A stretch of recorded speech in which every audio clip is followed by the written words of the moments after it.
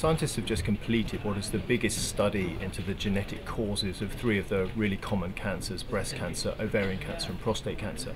This was a huge effort. It took more than 1,000 scientists at 130 institutions around the world, and it took them several years to do this. And what they did was take 100,000 people with different types of cancer and compared their genetic makeup with that of 100,000 people who were healthy. And with that you find genetic markers, areas of the genome which look different in those with the disease, and you can use those to then develop tests which will highlight the people who are most at risk of developing these diseases. What you can do with this kind of information is develop cheap tests. They would cost about £5 and could be done at a GP surgery, where a patient would simply spit into a test tube and have that analysed for DNA, and you would check it for signs of these markers to see which of these genetic faults they have that would predispose them to any of these cancers.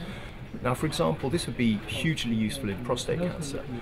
What you could do is you could identify the 1% of men whose risk of developing prostate cancer at some time in their life goes up to 1 in 2, so 50%, and the national average risk is about 1 in 10.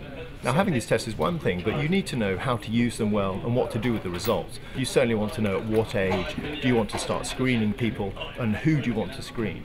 This test wouldn't be used on its own. What doctors would do is they would run a genetic test like this, but then also build in information from your lifestyle that will either raise or lower your risk of these cancers as well, because taken just as a genetic test, it will only give you half the picture.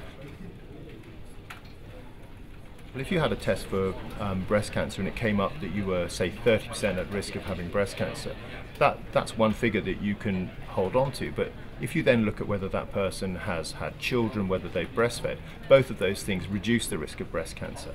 So you'd need to involve all of this information to get a realistic risk profile for that person. There are trials going on now to work out how best to use these tests in terms of when to give them and what do you do with the results. How does that inform and tailor the kind of screening that you'd be wanting to give to people? Now, with all of that built in, scientists think it will probably be about 5 years before these kinds of tests and screening are available through the National Health Service. This project has looked at three of the big cancers: breast cancer, ovarian cancer and prostate cancer, but it's going to fuel far more studies like it, and some have already been done, of course, but these will be bigger studies that try and build up a more complete picture of the genetics that underlie a lot of cancers that are out there.